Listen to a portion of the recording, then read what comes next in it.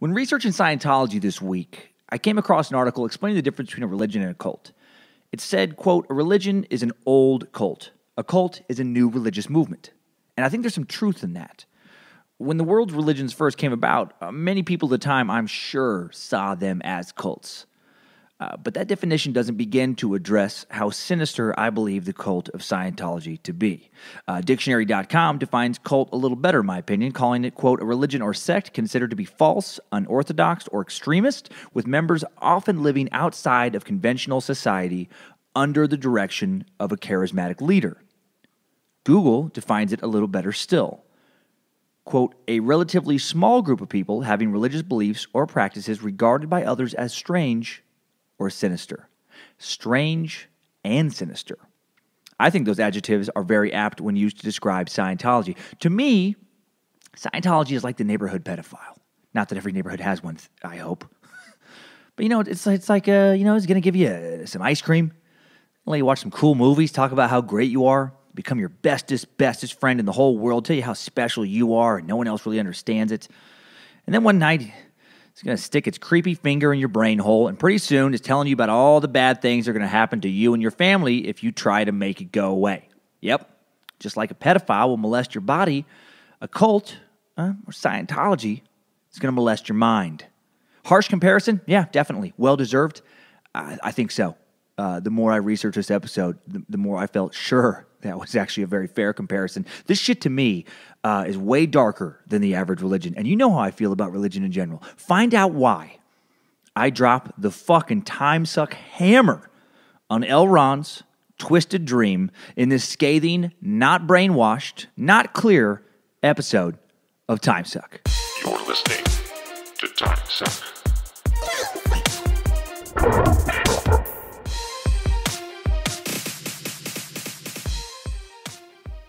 Welcome to the show, Time Suckers. I hope you enjoyed this bonus suckage as much as I enjoyed researching. Holy shit, man. Big thanks to Time Sucker Casey Sadowski for recommending this topic via Twitter a long time ago. Thanks to British Time Sucker Rebecca Pridmore for offering her help on this one. She met her husband, if I remember correctly, at an anti-Scientology protest.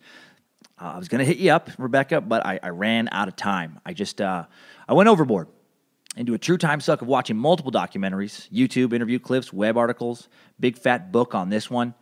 We're going to suck L Ron so hard today. We're going to suck Tom Cruise a little bit. We're going to suck Scientology so good, I'm probably going to get some scary emails. And big thanks to you listening right now. Over 30 total episodes in the Time Suck can, and things are going stronger than ever. Thanks entirely to you. You guys stop listening, this stops happening. It's pretty simple, and I'm so thankful that it's growing, that it's moving in the right direction. Thanks to all of you who purchased the first generation of the Time Suck t-shirt. Sorry if you tried and were unable to get one. We did sell out of a few sizes, but now we're restocked. And now it goes all the way up to 5XL to accommodate more loving Time Suckers who have a little more love to give. And again, the shirts, like it says on timesuckpodcast.com, they run a little small, so if you normally wear like a men's large, get an XL, and so on. And I will post the pics some of you have sent in wearing those to my Instagram, at Dan Kelman's Comedy. Sorry, I haven't gotten back to any social media posts or emails the past week. I have been buried between regular life responsibilities, touring, and then 2 episodes to research. And again, I probably went a little overboard on this one just because I wish I would have just had a month just to stop my life and just learn everything I could possibly learn about it. It's so fascinating. Thanks to all of you who have been doing your Amazon shopping by clicking on the Amazon link at timesuckpodcast.com, taking you back there and shopping like you normally would. Thanks to those of you who donated this past week via PayPal. So generous, using the button on timesuckpodcast.com. And thanks to those who subscribed to the show, so you get each episode the second they come out. And so many wonderful reviews on iTunes and Stitcher. I'm blown away continually by that. Already around 420, I think, on iTunes. So moving steadily towards that 500 review Pablo motherfucking Escobar bonus episode. Some more bonus suck. Okay, and now before we get into it, time for me to eat some crow. Time for me to wipe a little pie off my face with some Time Sucker updates. Updates? Get your Time Sucker updates. All right, those of you who heard last week's episode on Blackbeard know that I went off, fairly hard on Shaquille O'Neal. Really made fun of how dumb I thought he was for thinking how the earth was flat after he said that he believed that on his podcast. Well, the next week he admitted he was kidding. He was trolling us. God damn it. You got me, you big son of a bitch. So the NBA Flat Earth All-Star team is back down to only one member, Kyrie Irving, as far as I know. Timesuckers Will, Mick Garrett, Terry Patterson, others pointed that out to me. Thank you for that. Also, Timesucker, God, I just got another one from Jordan. Jordan Kasusik also pointed that out to me. So, yep. Sorry, Shaq. Please do not hurt me. I went a little hard there. And just one more update. Not going to spend much time on the updates this week because I know you sent a lot in, but there's just too much Scientology to dig into. I'm chomping at the fucking bit to get into it. A timesucker named Kevin in Boise, Brad out in Pittsburgh, and others let me know that there has been a recent Sasquatch sighting very, very near to me. In my beautiful home state of Idaho, on March 22nd, an unidentified 50-year-old woman from the town of Tenst, Idaho, little North Idaho town, just over 100 people on the Coeur d'Alene Indian Reservation that was originally, random trivia, named Temsid, but then the post office misspelled it as Tenst, and I guess the residents were just like, fuck it, whatever, we'll go with Tenst. We don't care. We're just trying to stay off the grid out here in northern Idaho. This woman claimed Bigfoot caused her car to crash. She claims that Bigfoot, around 8 feet tall, was chasing a deer along Highway 95 near Potlatch, Idaho, and then the deer ran in front of her car, and she hit it. And I love that she chose to remain unnamed for the paper, for the interview. As if the 100 other residents of Tenst can't figure out who's claiming Bigfoot wrecked their car. There's probably no more than 3 50-ish-year-old women in Tenst, and I'm guessing only one of them had their car wrecked last week. So, that's who's talking about Bigfoot. Apparently, the woman was uninjured, kept driving to pick up her husband from work, and then drove over to the Benoit County Sheriff's Office to report the accident. Man, I bet her husband put her up to it. He's probably pissed that the car was smashed up. Just, what did I tell you about keeping your eyes peeled for deer, Nancy? How many times have I told you to slow down? Your reflexes are shit. Your eyes are going. Just slow down. I don't know why he's that southern. He just moved to Idaho from Georgia. She was like, "Don't you yell at me, Donald Henry." That's what she calls him when she's really mad. Don't you yell at me, Donald Henry. I was watching for deer, but this was different. A Bigfoot chased a deer onto the road. Are you off your goddamn meds, woman? What are you talking about? Bigfoot, I saw him. He's the reason the car's messed up. All right, Marge. Well, you know what? Let's talk to the police then. If that's your story, let's go file a goddamn police report on Bigfoot. If that's what you're gonna fucking tell me happened to your car, And then her head, she was just like, shit. I didn't think you'd go this far. But she was sick of Dawn riding her ass, and now we have a news story. And now we are also done with this week's Timesucker updates. Thanks, Timesuckers. I needed that. We all did. All right, Timesuckers, for this episode, I relied heavily on the wonderful journalistic breakdown of Scientology I read. A former Amazon.com best nonfiction book of the year, a San Francisco Chronicle top 10 book of the year, Inside Scientology by contributing Rolling Stone editor Janet Reitman. 2 weeks ago, I'm walking around with the Jihad Academy book, and now I'm walking around with a book called Inside Scientology that looks like the book a Scientologist would carry around. God, I have been weirding people out lately, more than usual. People at the local Starbucks I go to do some of my research probably think I'm fucking insane. So thanks to some of you Timesuckers for pointing me towards this book. I saw the Facebook posts. I also watched a new documentary some of you mentioned in select theaters now called My Scientology Movie with Louis Theroux, a BBC journalist. I watched Going Clear, the Scientology doc on HBO. And I also watched The Secrets of Scientology, which was the 2010 BBC just 1 hour special produced by Panorama. So good. Highly recommend watching that hour-long program. It's just right there for free on YouTube. And I also went to Dianetics.org, the gateway into Scientology itself, and I watched their intro sales pitch video, which is autoplays if you go to that website. I've transcribed it for you, and I think breaking it down is a perfect way to start this Timesuck. Do you know someone who has never really recovered from a serious loss in life? Or a traumatic experience? And then it shows like a dad slapping some son to the ground. Just, shut up! Just all dickheadish.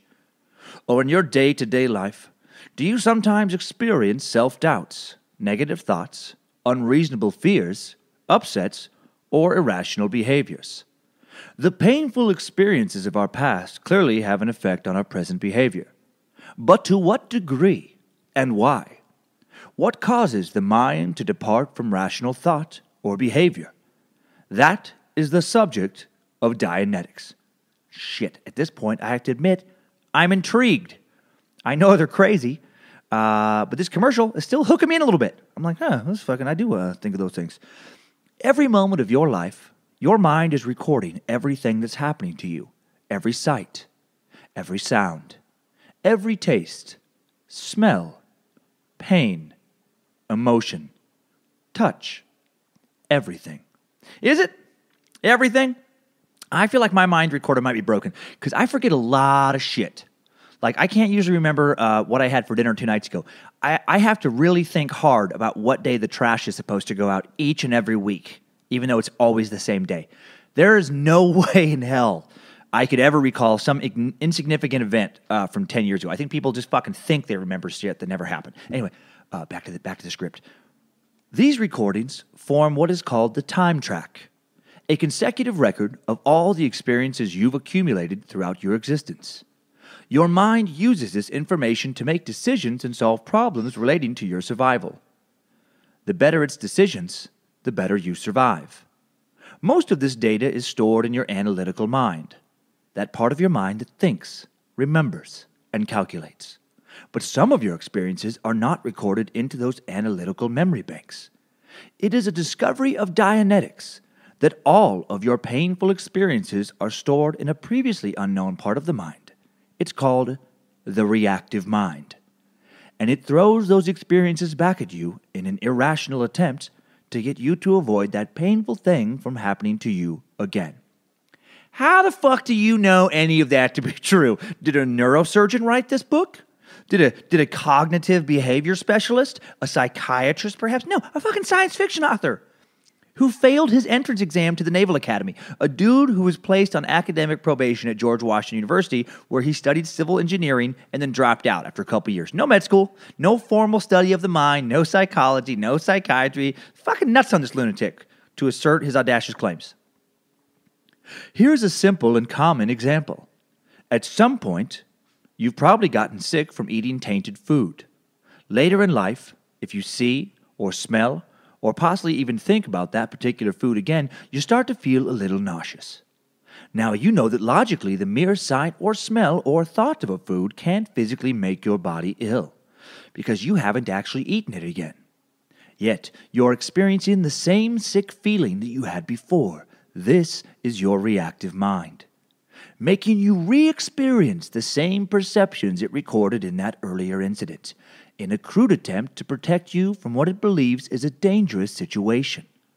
It reacts solely on stimulus-response basis and below your awareness. Does it? If it reacts below our awareness, how is some Pulp Fiction author able to be aware of it in the first place? Get the fuck out of here with this pseudoscience bullshit. The painful experiences hidden in your reactive mind are the cause of your fears, insecurities, negative thoughts, unwanted emotions, and irrational behavior. You've been accumulating these deeply buried experiences throughout your existence. In fact, the most damaging among them occurred before you were born. Wait, what? Our most traumatic memories occurred before we were born. And you know that how? Did an alien tell you that in a dream? Did an Illuminati space lizard float down from their thought control base in the moon and whisper that into your lunatic ear? I love religious experts presenting utter nonsense as scientific fact. Dianetics reveals how those negative experiences are stored. Oh, it sure does. Oh, it does. It gets into some fantastically imaginative and nonsensical sci-fi for that gobbledygook. And contains a technology to free yourself from them. Oh, you mean the e-reader? A dollar store lie detector test used to get people to confess shameful secrets to possibly blackmail with them with later? What would life be like if all the pain you've experienced no longer affected your abilities, emotions, and behavior? Now that is a sales pitch, man. I will say religions and cults have the best fucking sales pitches. Want to live forever? Want to have a bunch of women up in heaven? Just sign up, give us a chunk of your income for the rest of your life, and it's a done deal. Want to no longer experience pain? Want to totally control your own destiny? Want to never get sick? Want to have superhuman strength? Want to have lasers shoot out of your dick? Want to fly around in a golden dragon? Just drink the Kool-Aid. You would think and behave rationally. Make the best possible decisions relating to your survival. You would be able to utilize your imagination and creativity to the fullest. You would be confident, more intelligent, more productive, and happier. Again, with the fantastic, totally unrealistic sales pitch that preys on everyone's desire for some magic shortcut that's going to get them ahead in life. You want a bigger dick? Want to bench press 500 pounds tomorrow? Want to literally shit $100 bills every time you defecate? Just drink the Kool-Aid. Just take the join now pill. Throw it down. It's all possible if you just believe. You would be yourself, free to enjoy life and reach your fullest potential. In short, your mind would be clear. That is the goal of Dianetics. People achieve this state every day, and so can you. No wonder they hate psychiatry vehemently. It's their direct competition, right? But unlike them, it relies on actual, scientific knowledge gained through careful experimentation taught at medical school, while they get to just coast on some fiction. Why does anyone buy this? Why would people join and stay in an abusive, manipulative cult? Why do some people stay in an abusive or stay with an abusive, manipulative partner? They're not strong enough to stand up for themselves. They don't feel like they're worthy of something better. They don't truly understand how they deserve to be treated. The human ability to rationalize irrational nonsense is powerful. Now, Scientologists assert that Scientology means the study of truth. I think the study of half-truths and bullshit is a more apt description. Scientology, they get really defensive about criticism. They feel like they're the victims of a smear campaign. And are they? Fuck yes. Fuck yes. It's just not an innocent smear campaign. Calling yourself a religion shouldn't protect you from criticism and investigation. If anything, it opens you up to it. And when you are as controlling and corrupt as Scientology blatantly appears to be, you're going to see this in this episode, especially if you're unaware of Scientology. You should be vehemently criticized. It's what you fucking deserve, right? If I suddenly made up some crazy sci-fi shit, came up with the Church of Nimrod, where Nimrod is the creator of the universe, who also happens to be a giant space Sasquatch the size of a galaxy with the head of a chupacabra who rides a black unicorn with flaming suns for eyes. And Nimrod demands that I stomp the skull of a Cocker Spaniel flat once a month to prove my obedience to him. So I am worthy of living forever in his nirvana ball sack, which is where heaven is. One of his balls is the alpha, the other ball is the omega. And all of a sudden you show up at my door, find a bunch of dead puppies with smashed in heads, and call the police. I don't get to legitimately claim to be the victim of some kind of religious persecution when the police show up. No, I'm a fucking maniac who should be arrested, who should be stopped for being a maniac. And they're very sensitive to being called a cult, if it's not a cult, they should be able to handle some criticism. If it's not a cult, I think current leader David Miscavige would make public appearances, give interviews. If it's not a cult, they wouldn't cut people out who leave the church and away from their families, never talk to them anymore. They wouldn't charge you for information. You wouldn't have to pay to level up. And by the way, if you just heard a squeak, I felt guilty about not paying any attention to my dog, like Benny the last couple of days, my puppy. And so I've taken off her little dingle-dangle collar that makes a lot of noise, and I'm testing her, seeing how cool she can be with hanging around the podcast for a little bit. And, of course, out of her roughly 100 toys, she finds the fucking squeakiest one to chew on in the background like a dickhead. She's doing it on purpose. She's a subversive person. What is it called? Suppressive. That's the negative people in Scientology. She's a suppressive puppy right now. But anyway, if you hear that, I apologize. That's what it is. Hopefully it's not a big deal. Hopefully you're not like, fuck this podcast. I can't handle occasional puppy squeaks. How did Scientology get here, though? What really does it mean to believe in Scientology? Well, to find all this out, let's go back to the beginning. This totally is a history podcast, by the way. I finally completely accepted that. And now, let's get into some history. It's time for a Timesuck timeline. Strap on those boots, soldier. We're marching down a Timesuck timeline. All right, 1911. This is all about L Ron Hubbard. 1911, L Ron Hubbard is born as Ron Hubbard. He added the L later in Tilden, Nebraska on March 13th, 1911. His father, Harry Ross Hubbard, old Hub, served in the Navy.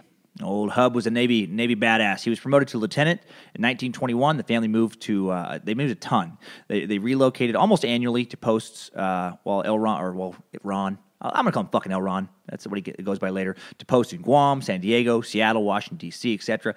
And L. Ron grew up to listen to his father and his dad's friends telling tales of naval adventure, man. Naval adventure. This is important that he heard about that a lot as a kid because it gets replayed, as things often do, in his adult life later. He wrote down crazy tales of childhood and military adventure in his journal growing up that never fucking happened. Tales backed up by nothing. Not only backed up by nothing, but sometimes completely refuted by actual documented things that happened. They don't line up with military records of where he was, at that point in his life. He tended to project himself into tales of heroism. His protagonists, he started writing early, were often red-headed heroes. Ordinary men thrust into extraordinary action. Sailors, spies, soldiers of fortune. Had a wild imagination even as a kid. L. Ron, 1929. 1929, he tries to join the U.S. Naval Academy in Annapolis and is rejected. He flunks out on the math portion of the entrance exam, can't pass the physical due to nearsightedness. 1930, he enrolls in George Washington University to study civil engineering. Doesn't do well. Gets put on academic probation, poor grades, doesn't apply himself. 1931, the summer after his freshman year, he earns a commercial glider license. Fascinated with the concept of motorless flight and enrolls, gives himself a new nickname, L. Ron Flash Hubbard. Seriously, he goes by, for a brief time, it's Flash Hubbard as well. I love that he got a commercial glider license, which, by the way, I did a little research. It turns out that was easier to get than like a motorized plane license. I feel like a commercial glider license compared to like a regular aviation license at time is like rollerblades compared to skateboard. It's like, okay, you're good at rollerblades, but it fucking still sucks in a bad way compared to skateboarding. Not as cool. And I say that as a former rollerblader. It's always one of the sources of shame in my life. I was actually, in the Flash thing, I actually roomed, just random trivia, with a dude named Flash Gordon. His real name was Flash Gordon, and he was every bit as fucking weird as you would think someone would be whose name was Flash Gordon. And and I checked, because when he was like 19, I was going to Gonzaga, and this dude shows up. It was one of those weird situations where like we lost one of our friends that moved out, and then the landlord was like, well, you got to get somebody else, and just without even fucking running it by us, just like started sending, kids over or advertising it. And we get this dude showing up, says like, hey, I'm Flash Gordon. And I was like, get the fuck out of here. Like, I refused to believe him. Shows me his driver's license. It's not like a nickname. His legal first name was Flash, and his last name was Gordon. And apparently he grew up on some weird compound. Of course you do when you're fucking Flash Gordon. Anyway, 1932. L. Ron drops out of college, also meets his future wife, his first future wife, Polly, flying enthusiast at a Maryland airfield. Tries his hand at freelance journalism, but soon gives that up for a career in pulp fiction. Quickly written, mass-marketed, action-packed stories popular at the time, many of which were ongoing, kind of an early entertainment precursor to television. 1933, L. Ron, he finds some success with Pulp Fiction. He's able to crank out enough stories to pay his bills. They pay him a penny per word. He's able to write within a variety of genres, which I think kind of like plays into his ability to create religion later. He can do westerns, detective stories, war stories, tales of exotic adventure, even romance. Like, he is constantly cranking out stories.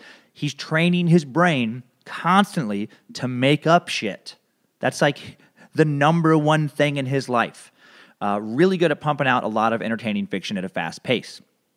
And that's gonna help him get his greatest work of fiction, Scientology, going later. 1934, he joined the Fiction Guild in New York City, a group of about 300 fiction authors living in New York City. Gains a reputation among them for being a fantastic storyteller. Also gains a reputation for being full of shit. Another writer and peer, Frank Gruber. I don't know why that made me laugh so hard. Mr. Goober, Goober, party of one. He wrote in his memoir that one day a young 20-something L. Ron was holding court with the other writers. So he's at this fucking meeting with the other writers, and he's regaling them with tales of adventure. He's probably wearing a fucking sailor's hat like he wore later in life, like a douchebag. He's talking about his fucking tales. And Frank said, I love this. He began writing them down. But, because like there was just so many outlandish tales, and he knew he always told stories where he did this for 6 years. He was in the U.S. Marines for 7 years. He was an Amazon explorer for 4 years. He was a big game hunter in Africa for 3 years, and just on and on and on. And he said by the end of that particular get-together, he asked Ron if he was 83 years old. And Ron was like, what, 83? And he's like, well, that's how old you'd have to be to have done everything you just claimed. I fucking love that he called him on it. And I guess L. Ron was super butthurt about that. Very sensitive is another one of his qualities to criticism. Did not appreciate being called out. But yeah, he's a pathological liar. And I've met people who do that. If you're familiar with my stand-up, you know I did that big bit about Rick slapping salmon, punching bears. And I worked with a lady years ago at this counseling center called, her name was Season. Why did I just say that? You know, I didn't say her last name, and I didn't say where I worked. So fuck it. I'm not going to cut that out. I don't ever cut anything out of these, by the way. I do virtually no editing, which I like. It seems more honest. But anyway, this lady, who may or may not have been named Season, she probably made that up too, she would do that. I remember joking with the other counselors. It was at this group home. She was the cook. And she just fucking made up so many things. Just made up so many, like, obviously, because, like, she was a truck driver for 10 years. And then, you know, she was a teacher for 15 years. But it was, like, a lot of careers that couldn't happen simultaneously. Like, supposedly this full-time. Like, whatever you brought up, or if you brought up somebody did something, she did that for several years. Anyway, 1935, 1936, L. Ron tries his hand at screenwriting in Hollywood, moving there in 1935, and he does write the Saturday morning serial adaptation, The Secret of Treasure Island, but that's all he gets. And, you know, and he can't pay his Los Angeles bills with just, you know, the one thing in 2 years. And then, so he moves to go live near his parents just outside of Seattle in 1936. He tries writing a novel, also begins to study marketing. Apparently, he tells his wife, Polly, quote, I have high hopes of smashing my name into history so violently that it will take legendary form. That goal is the real goal as far as I'm concerned. Whoa, well, you know, mission accomplished, buddy. You certainly did that. 1939, L. Ron is sick of cranking out dime store Western and adventure stories. He begins to focus on a newly popular fictional genre, sci-fi, and he's fucking good at it. The new young editor of the now popular Astounding Science Fiction magazine, John Campbell, loves him, nurtures his talents, and soon his stories fill the magazine's pages. 1941, World War II. It's breaking out. L. Ron again tries to join the Navy. This time he's accepted, you know. On July 19th, 1941, he's commissioned as a junior grade lieutenant in the Naval Reserve. You know, I guess with the advent of World War II, they're just a little less concerned with the nearsightedness, you know. They're going to take a wider swath of recruits. Later, Scientologists would paint L. Ron as a master mariner and a fearless war hero, an image L. Ron carefully cultivated himself, when in fact, never saw a single battle, not one. Was relieved of helming a submarine chaser that he got to, like, fucking, you know, be in charge of for like a month when he accidentally ended up in Mexican waters, didn't realize he was in Mexican waters, and then just, you know, without getting authorization, just starts to use the Los Coronados Islands for some target practice. After that, he hangs out on a fucking cargo ship. 1945, L. Ron ends up, like many veterans, in Los Angeles after the war, meets an eccentric dude named Jack Parsons. Jack was a self-taught chemist, which sounds incredible to me, a literal rocket scientist who is the leader of a new rocket program at the California Institute of Technology, Caltech. Parsons was also an eccentric who dabbled in the occult.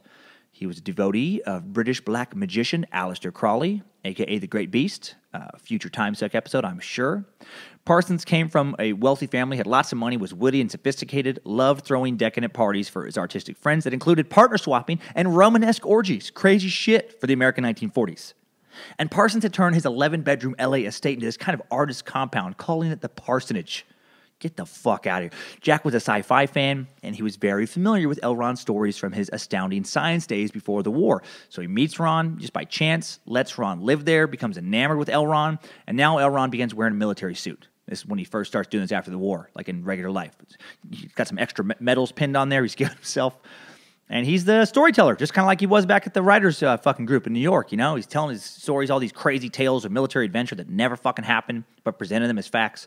Stuff like, as recounted later by another parsonage guest, quote, narrowly escaping from Japanese-occupied Java by taking off on a raft after suffering bullet wounds and broken bones in his feet. He really is like fucking Rick, man. Just slapping salmon, just punching some bears. Oh, my God. Apparently, L. Ron also, I'm so fascinated by that personality type. Just to say the craziest shit and present just utter nonsense as complete fact. Who fucking does that? L. Ron Hubbard does that, apparently. He also, this is very worth mentioning, supposedly tells a resident named Neeson Himmel, an LA reporter who was hanging out at the parsonage in those days, a guy who would go on to have a fantastic journalistic career in L.A., covering every major crime in the city for decades, including the Black Dahlia murders. He tells Neeson and some others that he wanted to start a religion. He was very interested in starting a religion, which actually isn't as weird as it sounds for that time and place. In the 1920s and 30s, and then going into the 40s, various new spiritual movements had popped up in LA. Stuff like the Theosophists, the Mighty I Am, the Church of Divine Science, the yoga-inspired Vedanta Society. So, it wasn't unprecedented for the area. 1946, L. Ron convinces Jack Parsons to invest in a vague new company with him, Allied Enterprises, where he and Jack will just kind of come up with stuff. Just come up with some cool shit. Just some business ideas. Just whatever pops into their business brains. And they'll share the profit. It's 50-50, other than Jack is supposed to put up $21,000 and L. Ron comes up with $1,200. So it's kind of like a 50-50 if you just fucking, more like a 90-10, like a 90-10, 50-50 split. And then L. Ron takes Jack's money, takes his girlfriend, heads to Miami for the business venture of buying a few luxury boats and then sailing them back to L.A. to sell at a big profit. Because that sounds reasonable. Hey, man, me and your girlfriend, you must have been a smooth talker. Or this Parsons guy was a fucking moron. Me and your girlfriend are just going to go, we're just going to go take the money you just gave me for our business. We're going to go to Miami for a while. We're going to get to know the yacht people. We're going to get a yacht. We're going to float around the yacht to fucking seem like, like we know what we're doing. Then we're going to get these yachts. We're going to sail them slowly back, just me and your girlfriend, on a yacht. Just going to sail them back over to Los Angeles, and then we're going to sell them for a lot of money. How the fuck do you not be like, whoa, wait a minute. You and my girlfriend. I'm not going to come, but you guys are going to go, and you're going to be on a boat. Just you guys on a boat together. When I'm not there, when it's hard to attract people, but you use my money to sail on a boat with my girlfriend. Okay. Yeah, no, that seems good. That seems like a good business plan. L. Ron goes full boats and hoes. Of course he does. And he just stays. He stays, and he marries Jack's girl, Sarah Northrup, even though he's still technically married to his first wife, Polly. Come on, bro. That's not the Allied Enterprises way. And Jack doesn't care for it. And he gets a court injunction to prevent L. Ron from at least leaving the country on board the boat he's paid for with his fucking girlfriend. And L. Ron pays him back the money to prevent being sued when litigation is threatened. And this is the guy who's going to start a new religion, a pathological liar who steals from his friends. Steals their girlfriends. A bigamist. Awesome. 1949, chronic storyteller L. Ron, the Ronald, has decided to tackle yet another genre, self-help. In a letter sent on January 13th, 1949, from L. Ron to his literary agent, Forrest Ackerman, the Ronald jokes his new book will be so powerful, readers will be able to, quote, this is his quote, rape women without their knowing it and communicate suicide messages to enemies in their sleep. That's a weird reference. That's a weird angle for that joke. I mean, I kind of get the killing your enemies in their sleep, for some kind of military angle. Why the raping? Why do you have to go to the rape there? I guess that's just Ronald being Ronald. That's just classic L. Ron. He's fucking killing it with some rape jokes. Also in 1949, L. Ron sends the manuscript for what will become Dianetics, Book 1 of Scientology, to the APA, the American Psychological Association, to get their mental health endorsement. And they were basically like, oh, fucking no. And his old sci-fi editor, John Campbell, though, loves the new book, becomes its biggest initial promoter. Dianetics, by the way, is based on the Greek words dia, meaning mind, and nous, I guess, is through the mind, Dianetics. Solid title, actually. Got to give him some credit there. John Campbell wrote in his editor's letter in the December issue of Astounding Science Fiction, quote, it's an article on the science of the human mind, of human thought. Its power is almost unbelievable. I'm going to say it's completely unbelievable. Campbell wrote this after an early Dianetics session with L. Ron, where L. Ron had hypnotized him. Yeah, hypnotized him. L. Ron had studied hypnosis in the 1940s. I didn't know that. He fucking hypnotized this dude, fed him a bunch of Dianetics shit into his subconscious mind while he's being hypnotized. Now he's a believer. Of course he is. Look, if a comedy hypnotist, some shitty comedy hypnotist, can I say that, can get someone at a comedy club to believe they're a chicken dance around, I think L. Ron can get someone to believe he's discovered a psychological breakthrough. The power of subliminal suggestion is a real thing. Well, L. Ron starts hypnotizing others, feeding them his self-help pseudoscience. a scientific breakdown of the mind by someone who didn't possess the scientific acumen to make it into the fucking Naval Academy. Okay, 1950. Dianetics is published for the first time on May 9th, 1950 by Hermitage House under the title of Dianetics, the Modern Science of Mental Health. And check out its opening statement. This is how the book fucking kicks off.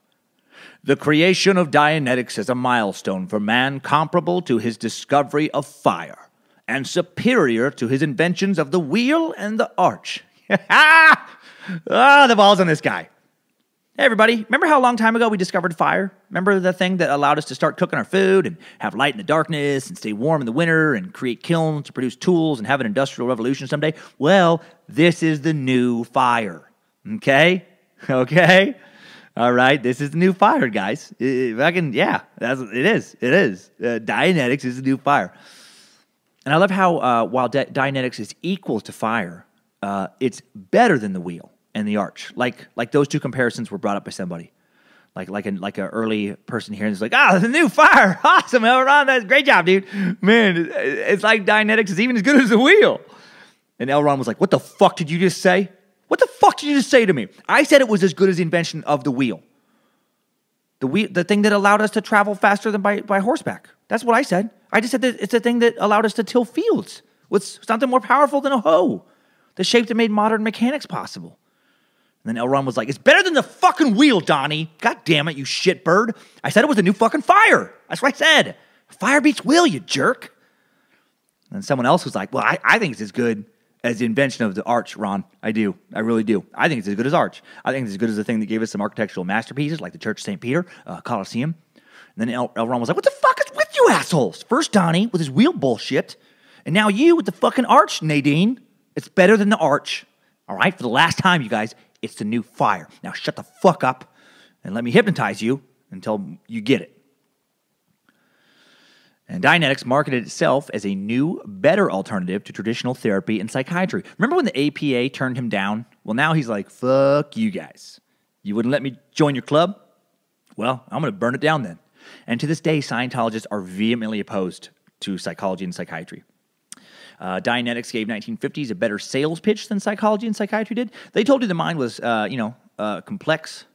That's what psychology and psychiatry were saying, that there was all these neuroses that were deeply rooted. They could be hard to cure sometimes. Just like someone can be born physically damaged, missing a hand, for example, or be blind. You could also be mentally damaged. You could be born with various psychiatric conditions that couldn't be completely cured, but could be managed with psychotropic drugs, such as, being bipolar. Well, Scientology came along and was like, nah, fuck that. The mind is super simple. Just a simple machine, has a main processor, the analytical mind, takes in stimuli, sound, smells, tactile sensations, etc., stores them in various file cabinet-like places. Painful and traumatic stimuli, they create a mental scar tissue, an engram, and those engrams can become kind of a glitch in the computer, causing it not to work as well. And to get you better, to get you going 100%, we just need to get rid of those engrams. Painful stored memories, many of which L Ron said you experienced, before even being born. And the only way to get rid of those is to be audited. The Scientology equivalent of a therapy session. Confess all of your traumas in an auditing session, purge them out of your mind, and then just become undamaged. Become the most productive version of yourself. It's easy. Just shit out bad memories, and you keep the good ones. Ta-da! Well, people in general like simple solutions. I think it's why politicians use them. Let's take our country back. These colors don't run.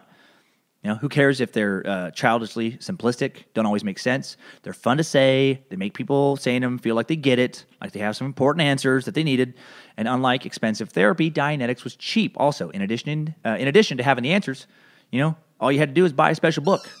You had to buy the new fire. It's only $4. You don't have to go to a bunch of therapy for years. Just $4 a fire. Well, only $4 at first. But then L Ron starts teaching others how to do auditing sessions. And then soon, a 5-week Dianetics course is offered for $500. Now, this is at a time when an hour with a psychiatrist costs $10. But unlike psychiatry, again, Dianetics promised to cure you. Solid sales pitch. Well, as you can imagine, peer reviews of the book were not glowing. Writer Jack Williamson, a prolific 20th century sci-fi author who actually coined the term genetic engineering in one of his books, said of Dianetics, "To me, it looked like a lunatic revision of Freudian psychology." Sci-fi author, legend of sci-fi, Isaac Asimov, said, "I considered it gibberish." All right, That's a solid review. And check out this review in the New Republic by physician Martin Gumpert. I must confess I have never been confronted by such a bold and immodest mixture of complete nonsense and perfectly reasonable common sense, taken from long acknowledged findings and disguised and distorted by a crazy newly invented terminology. Most revolting is the repeated claim of exactitude and of scientific experimental approach, for which every trace of evidence is lacking. The author lives continuously on borrowed concepts, though at the same time he attacks them most ungraciously and ungratefully. And he did borrow a lot of his concepts from the book. I think this is an interesting bit of research. The first edition of Dianetics thanked Freud and Carl Jung, among other mental health pioneers, for the work that he built upon. But then in later editions, he just removed that. He just refused to acknowledge kind of his sources. Because now he's not trying to just promote a self-help book. Soon he's promoting himself as a leader of a new religious movement, fucking cult. Also in 1950, L. Ron hits a lecture circuit promoting his mental health cure nationwide, kind of like some snake oil, peddler. And remember, this is a man with zero formal education in mental health, no college degree in anything. He's a fucking fiction writer now posing as a mental health revolutionary. One of the many, many reasons I can't take Scientology seriously. And look, maybe the founders of the major religions such as Christianity and Islam don't have backgrounds any more credible than L. Ron, but here's the big difference to me. We can't go back and point to government records that prove Jesus or Muhammad were full of shit if they were. There's no records. There's no records. You just have faith that it's true or you don't. It's just, it's a completely personal decision based entirely just on belief. We can absolutely prove L. Ron Hubbard is full of shit. That's a major difference to me. You can't watch YouTube videos of Jesus explaining why he's actually the Son of God, taking in some questions, doing a little Q&A. We can watch videos, many videos of L. Ron, where you can see him and just think, get the fuck out of here. Or I guess if you're a Scientologist, think, yeah, no, that sounds right. Mm-hmm. Okay, 1951. By the beginning of 1951, Hubbard is making a tremendous amount of money for the time off the sales of his new book, and auditing centers are springing up all over the place, promising people to get clear, free from all those pesky engrams. He's living it up. He's having an affair with a 20-year-old college student who joined the Dianetics revolution. Of course he is. However, because he had no prior experience operating a big business full of multiple employees and locations, he spends more than he makes, and Dianetics almost goes away before he gets started. His new movement goes bankrupt. Also in 1951, L. Ron would divorce his wife, Sarah, and abandon his baby daughter, Alexis, forever. He would then deny being her father years later when she tried to reconnect with him when she was 21. Saying, sorry, babe, I'm a total piece of shit, really focused on deceiving people out of millions and growing my insane cult of the moment and fucking around with my young girlfriend. Okay, he didn't say that, but he did abandon his daughter. And then he focused on his second Scientology book, The Science of Survival. And he had to, man. He went bankrupt. He had to get some of that cult money rolling in. So 1952, L. Ron contacts the remaining roughly only 80 Dianeticists, tells them he has some new info to share with them. He introduces the E-meter, that famous Scientology device the church has used ever since to audit people. Basically, it's a rudimentary lie detector test used to detect memories with emotional charges. That's how he finds those pesky engrams, man. And now Dianetics is a science, according to him. 1951 is the year the term Scientology emerges, the study of knowledge. And now, check out this shit. L. Ron claims that while Dianetics allowed you to truly know how the human mind operates, Scientology, with his new E-meter and his new book, it allows you to know the human soul. Man, that's a fucking sequel. You thought the first movie was good. First movie just fixes your brain. Second movie, fucking soul repaired. Man, it's the new fire. He's doubling down. You didn't think fire was big enough? Well, we just went fucking nuclear, motherfuckers, for part two. All right, well, L. Ron, he tells everyone that the soul is the thetan, saying theta means life and innate self, a being separate from your physical body. And thetans, according to L. Ron, according to the Ronald, had existed for eons, floating through space, using physical bodies as shells before discarding them and finding a new form. These beings, these thetans, man, they created the whole universe themselves, and it gets even crazier. After a while, for some reason, these thetans, they get trapped in their own creation. Throughout the years, throughout the whole track, as Hubbard calls it, they'd been implanted with a variety of positive and negative experiences and thoughts, and eventually came to believe their original universe-creating power was lost. Oh, man, what a bummer. And the goal of Scientology, L. Ron said, was to restore that power. Oh, that's good. That's noble.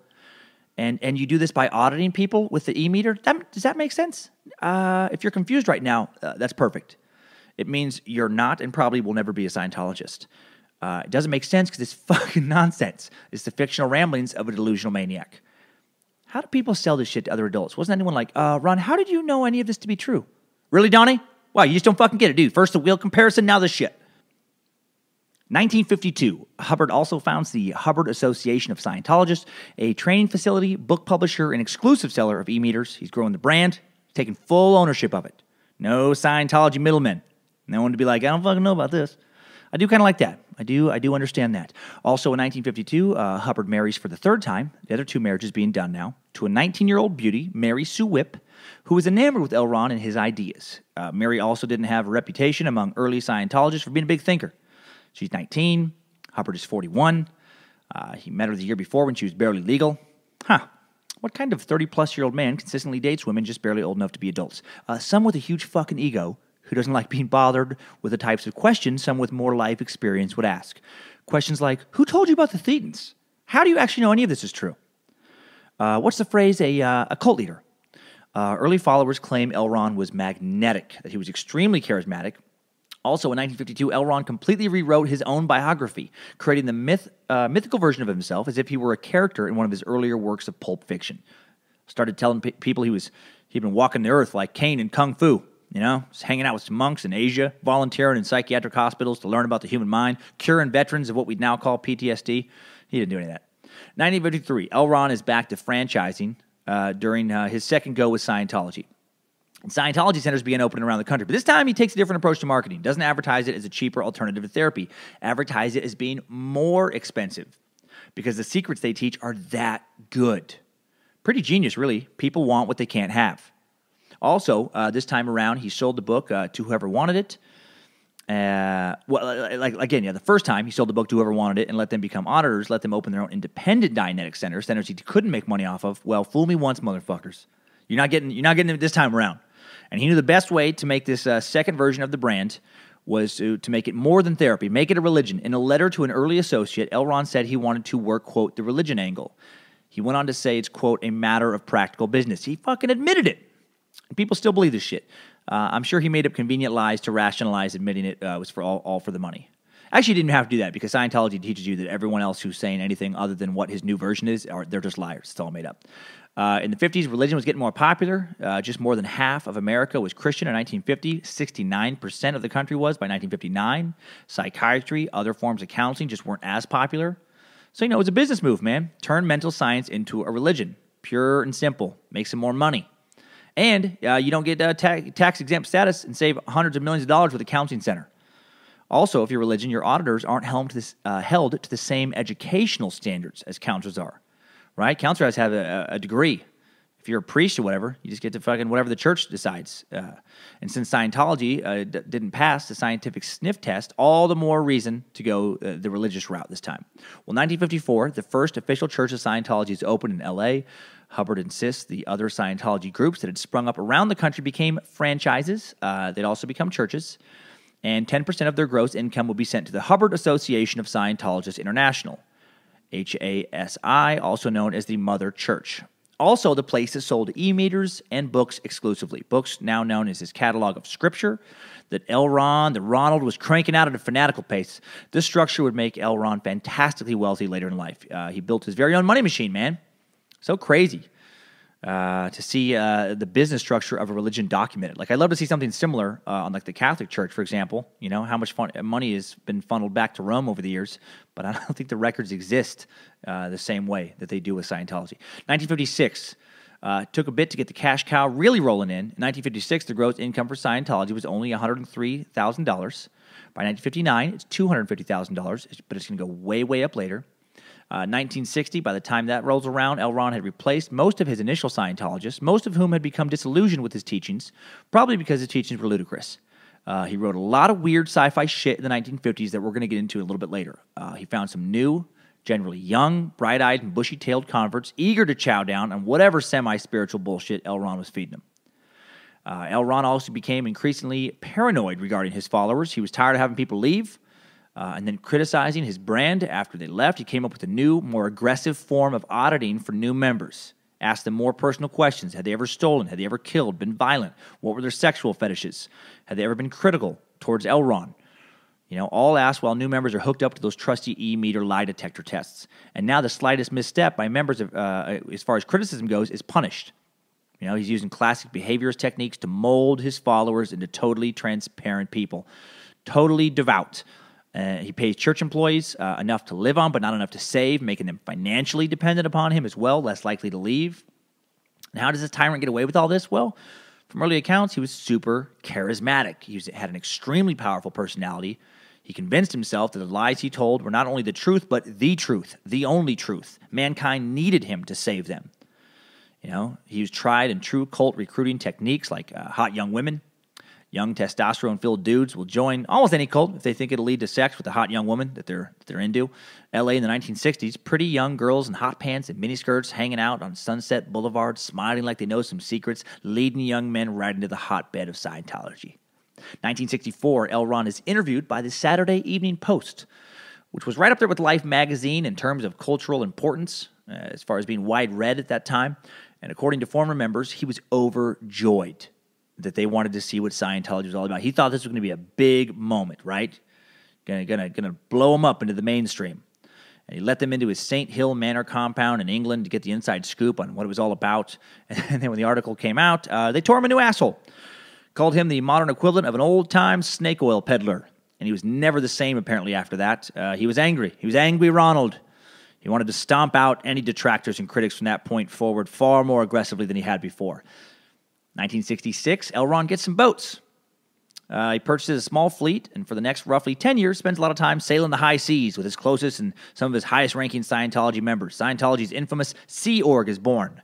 Remember how he was a little kid, hanging around those Navy guys, wanting to be a part of their stories? Well, now he's got his own fucking crew.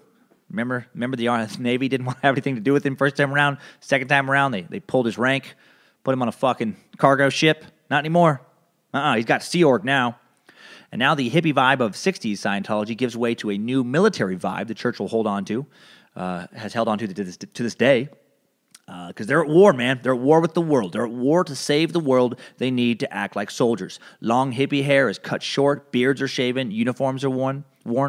All superiors are called Sir. Doreen Casey, a new high-ranking Scientologist who ran Sea Org on Hubbard's behalf early on, told other members, quote, "Either you are 100% with me or you are against me, and you will be dealt with accordingly." Yeah, they're not fucking around anymore, man. 1967, a series of awards and punishments are instituted on Sea Org. Members who make mistakes, who question L. Ron's beliefs, are, for example, draped in heavy chains to signify a degraded state. People who really messed up are locked up in the bowels of the ship for days or allegedly sometimes even weeks. And apparently, according to some former members around this time, they used a punishment called overboarding for a few years. Like they would fucking toss you overboard. You could be thrown off just regular overboard, depending on what you did, I guess. They could put a blindfold on you, then throw you off. They could put a blindfold, tie your hands together behind your back, then throw you off. Apparently, if you're really, really bad, if you're super naughty, and you were like, fucking, I don't like what L. Ron said there. They're like, oh, man, now we got to tie your feet and your hands and put a blindfold on and throw you off the ship. And I guess there was some ritual that went along with this, and Hubbard would state before you got tossed over, "We commit your sins and errors to the deep and trust you arise a better Thetan." What the fuck? Hubbard, during this time, is rarely seen, even by Scientologists. He's apparently on some sort of spiritual quest. Hubbard also really upped his crazy this year. He relays to his followers through more writing that he's been researching the deepest mysteries of the universe. Said he recently uncovered some at great peril to himself. This is where we get the stuff that people talk about with Scientology today. He says he walked through, quote, the wall of fire. Says he learned secrets where the material involved is so just villainous that it is carefully arranged to kill anyone if he discovers the exact truth of it. Actually, he doesn't say villainous. I thought I'd correct that because I copied and pasted this quote. Vious. That's an interesting word. V-I-I-O-U-S. It's so vious that it is carefully arranged to kill anyone if he discovers the exact truth of it. I am very sure that I was the first one that ever did live through any attempt to attain that material. He's the only one, you guys. He's the only adventurer with the courage and the strength and the stamina to uncover the truth. Was he so crazy that he convinced himself he really was doing this shit? Or was he sitting at a typewriter, having a drink, laughing to himself, just like, these motherfuckers, don't believe anything. They will literally believe anything I say. Wow. Man, it is good to be L Ron. I think it's about time I got myself some new 18-year-old girls. Well, apparently, some of the secrets he was finding around this time would be some super weird shit with Xenu, an alien dictator, and some supposed catastrophe 75 million years ago that is still affecting us today. I'm going to describe all that later. 1969, L Ron declares war against psychiatry in a memo written to his wife. He said he wanted to, quote, take over, absolutely, the field of mental healing on this planet in all forms. Man, he's really pissed about them not endorsing his first book. He also tells his followers they have to do more. In all the universe, Hubbard said, there is no other hope for man than ourselves. Man, he knows how to write a good narrative, doesn't he? One of the first things you learn about writing is to have stakes, you know? They talk about that on TV all the time. Are the stakes high enough for the viewer to care? You know? Are the stakes so dramatic that people are like, is the person going to live or die? You know, is the relationship going to happen or not? What are the stakes? Well, L Ron, he went for the ultimate stakes, the fate of the entire fucking human race. 1973, by then, L Ron had become a little Howard Hughes-esque, spending most of his time alone. He's paranoid about critics, paranoid about someone trying to take Scientology down from the inside. He demands absolute obedience from his followers. If staff rebel in any way, L Ron would have their family harassed with threatening phone calls. Their phones could be tapped. They could be followed by other members. Creepy shit. All part of the Scientology policy of, quote, fair game, initiated by L Ron in 1965, in which L Ron instructed his followers to handle a suppressive person, both within and outside the church. A truly suppressive person or group has no rights of any kind, and actions taken against them are not punishable, is what L Ron wrote. He also wrote that a suppressive person may be deprived of property or injured by any means by any Scientologist without any discipline of the Scientologist, may be tricked, sued, or lied to or destroyed. And basically, a suppressive person is just someone who denounces the Church of Scientology. Like, I'm a suppressive person. I'm super suppressive. Scientology's website defines it as, the suppressive person is also known as the anti-social personality. Within this category, one finds Napoleon, Hitler, the unrepentant killer, and the drug lord. But if such are easily spotted, if only from the bodies they leave in their wake, antisocial personalities also commonly exist in current life and often go undetected. It's just somebody who doesn't fucking like their teachings. Now, I should note, L Ron technically canceled the policy of fair game in 1968 under intensifying scrutiny of Scientology by various governments, such as Australia, who threatened to ban it altogether, but he did not ban its practice, and it goes on to this day. Also, to get a jump on suppressive organizations such as the IRS, Scientology begins planting members within its ranks. This was a part of what would later be revealed by the FBI to be the largest program of domestic espionage in U.S. history, Operation Snow White. The intent of Operation Snow White was to cleanse Scientology of any negative image by purging any documents critical of the church or its founder. The IRS, FBI, U.S. Justice Department, Better Business Bureau, American Medical Association, etc., etc., etc., all infiltrated by Scientologists whose job it was to steal and dispose of any documents or files negative towards Scientology. Man, that is a fucking ambitious right there. He wanted to just truly, like, what a revisionist he is. That's such a consistent trait of his. You know, he just comes up with some new shit and he wants just to bury any trace, just aggressively go after anyone who disputes the new doctrine. L Ron had always loved to write in history, man. Now he wanted to do it in a bigger way. Well, the operation broke down when the FBI apprehended some Scientologists in D.C. and then raided Scientologist compounds in D.C. and L.A. using 156 agents, its largest raid ever for the time, looking for those Snow White documents. Hubbard freaks out, goes into hiding, even though they hadn't put out a warrant for his capture. It's crazy. And they are being so aggressive also towards members who leave their ranks at this time. You know, that whole, the best defense is a good offense. Check out this shit. Scientologist Paulette Cooper left the church, published a critique entitled The Scandal of Scientology in 1971. Church operatives allegedly tap her phone, break into her apartment, write her number on bathroom stall walls, always wondering who was writing For a Good Time Called Blank. Turns out it's a Scientologist. Handed insulting flyers out to her neighbors, alleging she was a prostitute. There's a fucking church doing this. Stole her stationery, sent out bomb threats, got her charged with 3 felonies, almost sent to prison. And when you watch documentaries on this group and you witness firsthand them harassing the shit out of former members they've labeled suppressive persons, it's easy to believe that they did this stuff as well. Well, 1979, Operation Snow White does come to an end after the FBI raid. Several high-ranking Scientologists go to prison, including L. Ron Hubbard's wife, Mary Sue Hubbard. She gets 5 years in federal prison after pleading to a conspiracy charge, heads off to Lexington, Kentucky. L. Ron himself, careful not to have his name on any of the documents, and there's, the whole church is fighting to, fucking clean up the mess and make sure he doesn't get, indicted on anything. There's a fear amongst them that if, anybody does something or doesn't clear up something that's going to get him caught, they're going to be fucking banned. They're going to be a suppressive person. They're never going to get to attain, the possibility of become an operating thetan. You don't rat out on your Messiah. So he walks away. He doesn't get in trouble. After the trial, he flees into exile. He does do that with 2 trusted Scientologists, and he's never seen in public again. So it did force him underground. Literally never seen again by any member of the press, his own children, or in federal investigators who still have some questions for him. And while in exile, he would come to run the church through an ambitious former assistant of his, David Miscavige. Now, until David took over as leader for real after L. Ron's death on January 24, 1986. At the age of 74, he died of a stroke on a remote ranch he'd been hiding at near San Luis Obispo, California.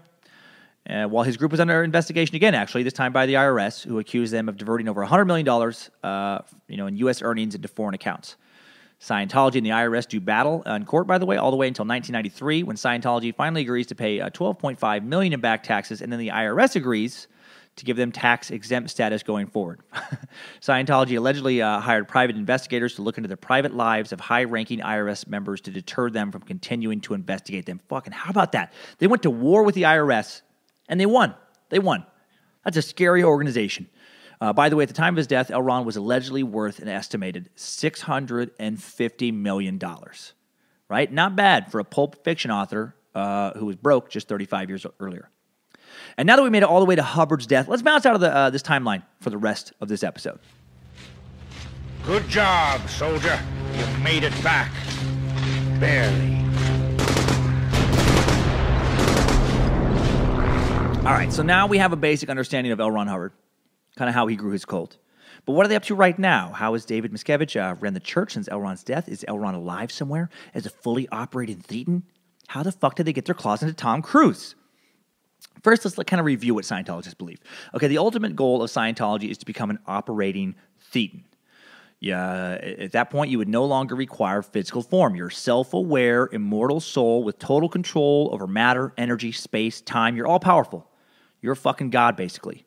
The journey to get there is known as the bridge to total freedom. However, how to get that far is really never fully explained. Instead, once you get to the highest level of Scientology, currently operating level 8, OT8, operating thetan 8, basically, and this was added, I guess, 2 years after his death, but supposedly L. Ron wrote it. And it's just kind of some Revelations-type nonsense about some Antichrist and really doesn't explain how you're supposed to become immortal. The hardest part of the story, though, to write is the end. And I don't think Scientologists have figured out what that end is yet, because it's a nonsensical story. It's hard to wrap up. The author's dead.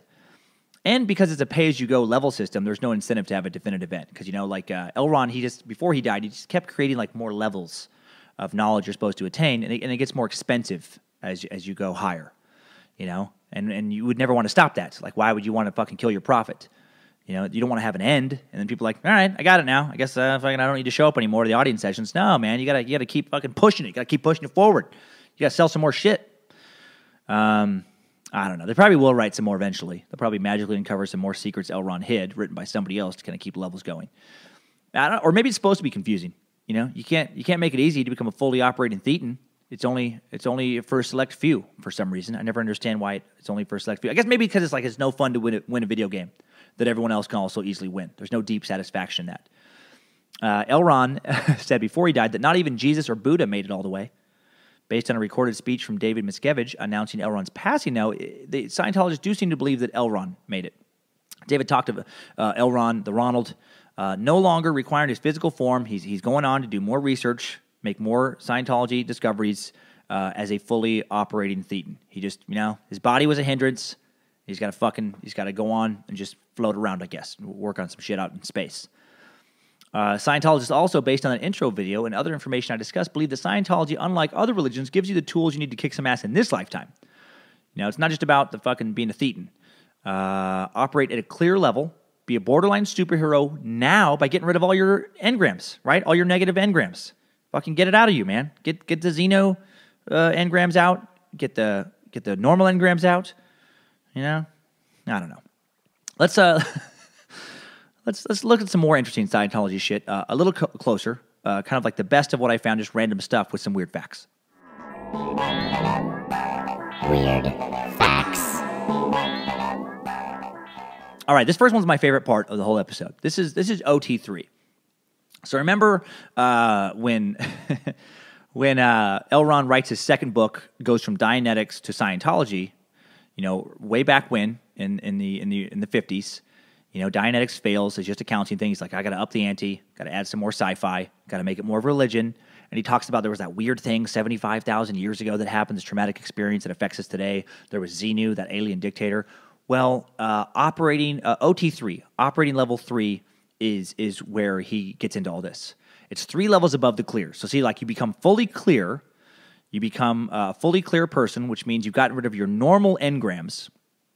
And then to go beyond that, you got to like get into the sci-fi shit to go up the bridge to get to become a fucking space hero, whatever the shit it is. And you got to buy these, you know, levels. You got to spend some time. I watched an interview with Leah Remini talking about attaining this level. It's hilarious to hear kind of her talk about how disappointed she was after being in the church for years and years. Because you have to pay, but it's not like you just like you get to pay for one level and then you're immediately like, all right. Like if you're rich, you can't be like, all right, I'll just pay for the whole thing and just fucking knock it out. No, you got to do one. You got to let it soak in for a while. You got to do a bunch of auditing for a certain amount of time. It takes you years and years and years to get up to the wall of fire. You know, for example, walk through that just like Hubbard did in the 60s. So, okay, so you pay your money.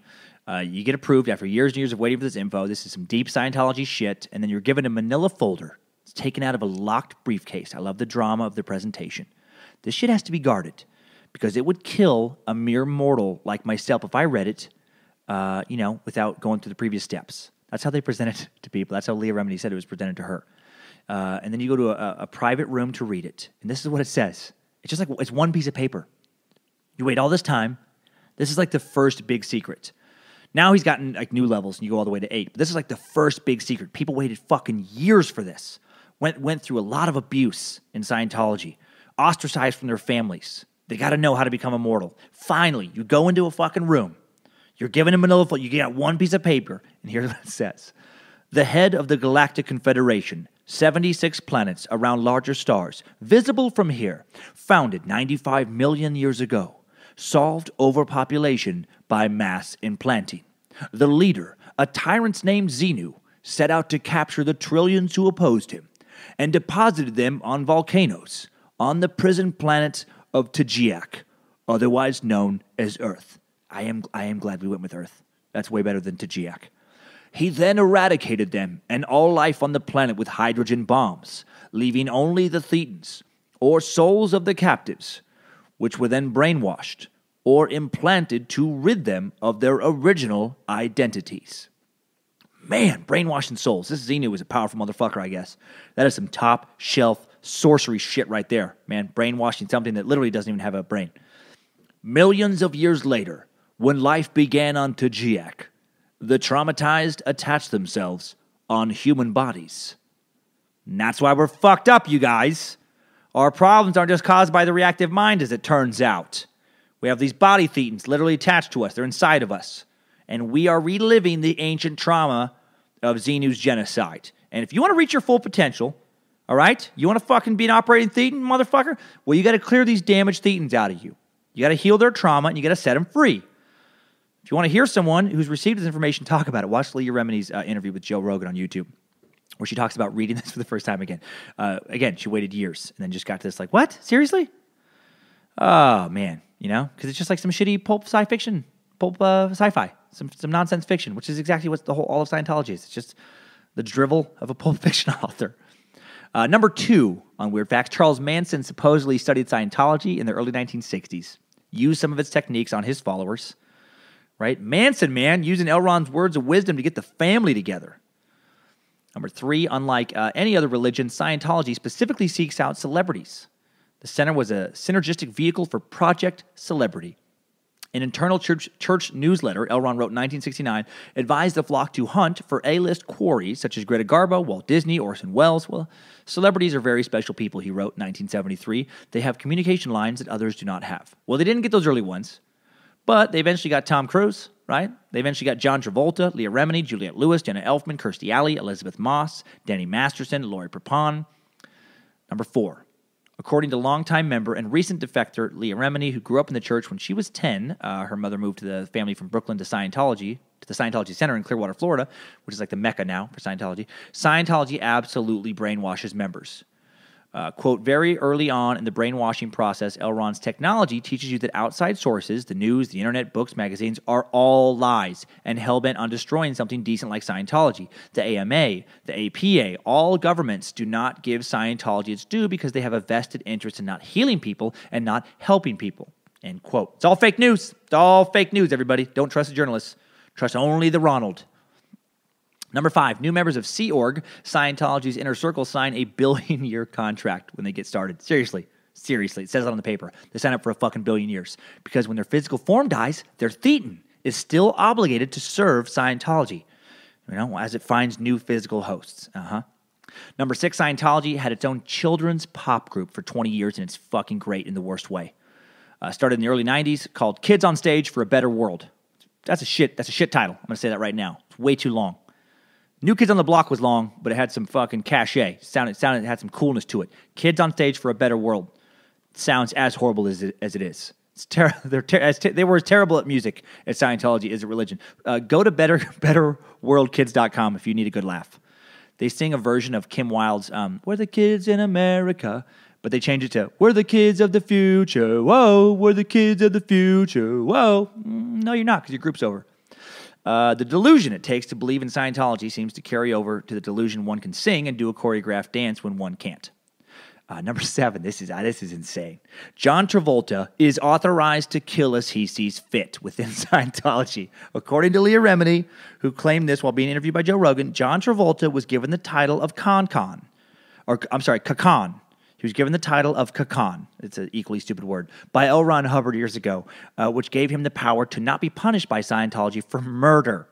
She said there are a few policies called ethics protection and responsibility of leaders that state that you got to do whatever you got to do to protect the leader or you're in violation of Scientology ethics. Like if you see a body, fucking no questions if Travolta killed him, right? He has that power. You just clean it up and you just go about your day. No wonder he was ready to play a hitman for that Pulp Fiction comeback role years ago. He probably just killed a few lesser Scientologists, do some method preparation, get ready for that shit. If that's true, and I don't know why she'd lie about that. Everything else she said in the interview that I saw checked out with everything I found in a ton of research. I kind of get why celebrities stay in Scientology, man. Tom Cruise, he's probably skull-fucking some Scientologist's father in front of him to test his obedience as you listen to this right now. All right. I'd say let's hop out of weird facts, but really this entire episode is just a weird fact segment. Weird facts. Okay, so back to the history of the church for just a bit. Since L. Ron's death, David Miscavige has been the church's leader, this cult, religion, whatever you want to call it. So young, it's only on its second leader. And like Leah Remini, David was basically born in. 1968, when he was 8 years old, his dad took him to a Scientologist auditor instead of a doctor to look into his asthma attacks. For whatever reason, the attacks stopped after the auditing session, and the family went all in on L. Ron, full Hubbard. They moved one of the church's early compounds called St. Hill. That's where they moved in England. By the age of 12, David was auditing others, a precocious kid by 13. He was given security checks to senior Scientology execs. By 14, he was personally giving L. Ron special thetan hand jobs, as they're known within the organization. Sorry, that last part is not true. And I do need to actually say that's it's not true because this shit's so crazy. I feel like if I didn't point that out, you'd be like, no, that sounds right. That sounds legit. What's funny to me is even though the family joined Scientology because it supposedly cured David's asthma, early members who knew young David and left the church said he was still severely asthmatic. Dude just fucking loves to rewrite history. Chip off the old L. Ron. Well, David dropped out of high school, signed his billion-year contract for Sea Org at 16 for his fucking fake Navy. Within a year, he was one of L. Ron's personal messengers, the Commodore's messenger, because L. Ron gave him the title of Commodore. Of course he did. Fuck, he was a douchebag. One of the young Messengers were like the young Scientologists who would surround L. Ron and pass his messages along to other members of church leadership. The dude just loved to watch a face beaming with the ignorance of youth, just gaze upon him, like young girls, like young fucking assistants. People didn't question him. David was also part of a special team assigned to protecting L. Ron from any legal trouble when Operation Snow White backfired and the FBI went after the church. Damn suppressive organization trying to get poor old L. Ron, poor L. Ronald. Leave that poor old Ronald alone. He ain't done nothing to nobody know how. He's also the one who told L. Ron's wife, Mary Sue, that because she did get convicted by the FBI, she's going to have to leave the church. Sorry about that. You're going to have to just stay away from all of us and never come here again. Heartless. He really did that. Chip off the old Ronald. He also became this aggressive lapdog of sorts for L. Ron. Sicked on anyone critical of the Ronald. He took auditing of those suspected of hiding something to new abusive levels, screaming obscenities upon them. And according to numerous first-hand accounts and various documentaries I watched, just beating the fuck out of people whenever he feels like it. And this new, more aggressive tone, apparently it's just, it just stayed. David is the new dictator within the church. He doesn't write scripture like L. Ron did, from what I can find, but he does command, what needs to be done, and you don't question it. Check out this statement by a former Scientologist regarding abuse. This is, quote, Hall joined the church marketing unit in 1987, which brought him into more frequent contact with Miscavige, who holds the title Chairman of the Board, or COB. Hall said it was a shock the first time he saw Miscavige attack an executive, Ray Mithoff. The second time was like something out of a cartoon. Hall says Miscavige came up behind two seated executives, Mark Yeager and Guillermo Lezever, grabbed their heads and banged them together. Then he ground them against each other. Lezever had blood coming out of his ear. Get the fuck... Can you imagine a report leaking of a bishop doing that to a priest, of some pastor doing that to a deacon? Jesus! That's fucking insane. Why all the violence? Well, because they think they're at war. They think they're at war with suppressive. They think they're saving the human race. They're delusional, dangerous, and insane. Do you ever watch that old Scientology promotional video with Tom Cruise in it? The one with him wearing the black long-sleeve turtleneck? If you haven't, and again, want some laughs, check it out on YouTube. Just put Tom Cruise Scientology. It's the first one that comes up. Check out the stuff he says. This is what these people, oh my God, they're so out there. He says stuff like, quote, being a Scientologist, when you drive past an accident, it's not like anyone else. You drive past, you know you have to do something about it because you know you're the only one who can really help. But that's what drives me. I know we have an opportunity to really help. What are you talking about? You're the only one who can help, you narcissistic, Napoleon syndrome, delusional fuck. I think you have Scientologists confused with EMT or emergency room doctor in that situation. When have you read an article about Tom Cruise stopping to help somebody at an accident? Tom Cruise has lived in L.A. for years. He lived in L.A. for years, for decades. You drive by a car accident literally every day in Los Angeles. There should be thousands of articles by now about Tom Cruise helping people who just got into a car accident, Just a news reporter after news reporter. Actor Tom Cruise saved another family today on the side of the 405 northbound. He used an e-reader to audit the father's arm back on after it was severed in the crash. All hail Tom Cruise. All hail L Ron Hubbard. All hail Scientology. That reporter got a little weird at the end there. Went a little kooky.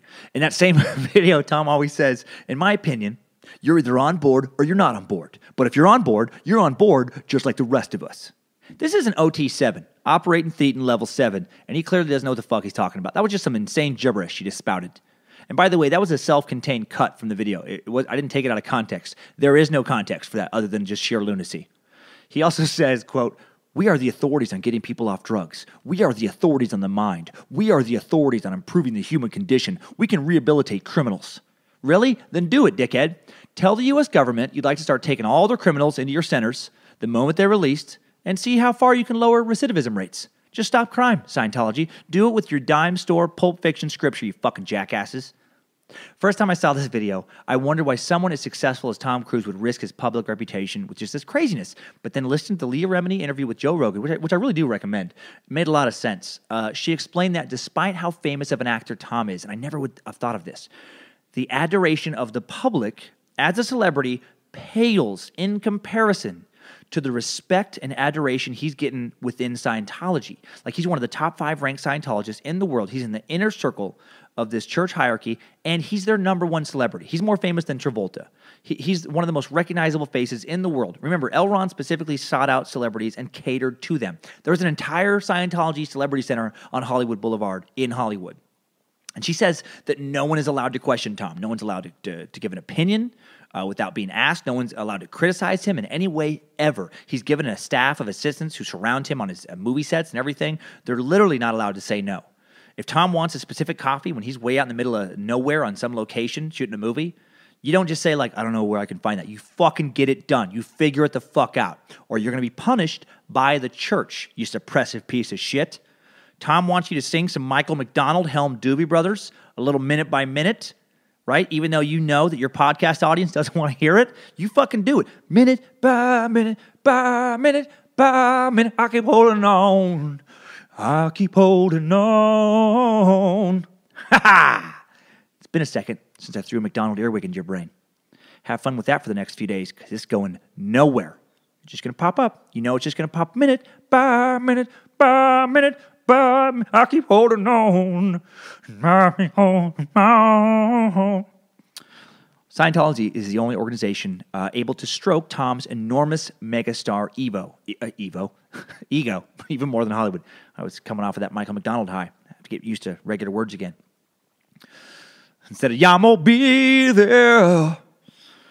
Okay, now other sources, such as HBO's Going Clear, say that stars stay in the church because they're afraid to have secrets they've revealed during auditing sessions shared with the world. Now, according to former auditors, every auditing session is recorded.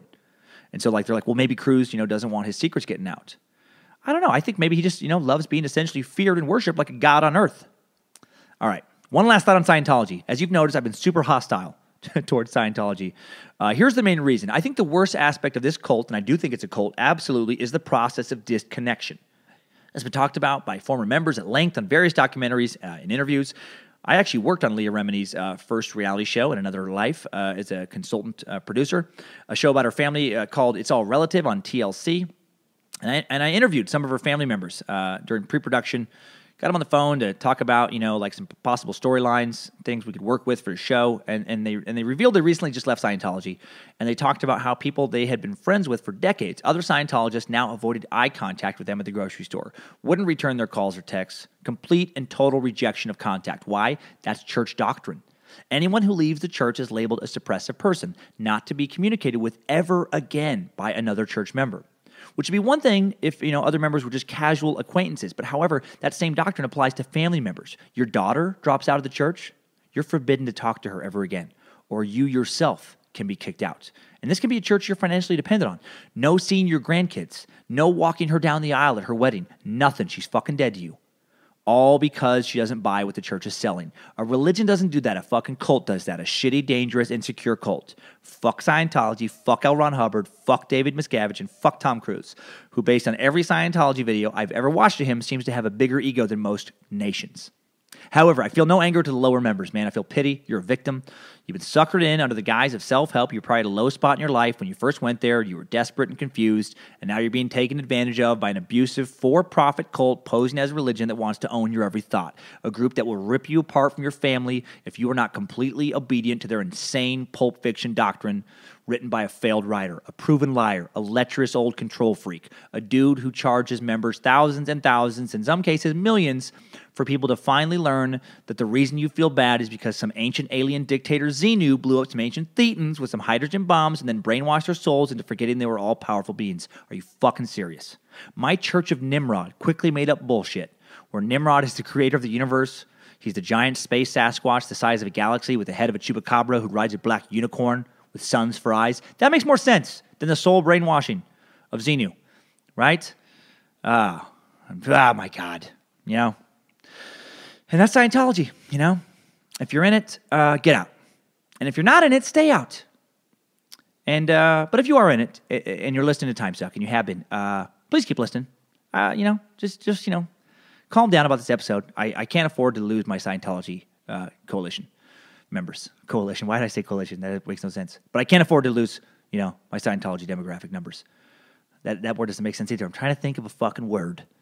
My Scientology contingent. I can't lose my Scientology contingent. I already lost all my Syrian Islamic fundamentalist members.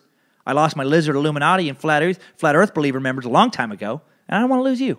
but I do want to take you into some top 5 takeaways. Timesuck Top 5 Takeaways.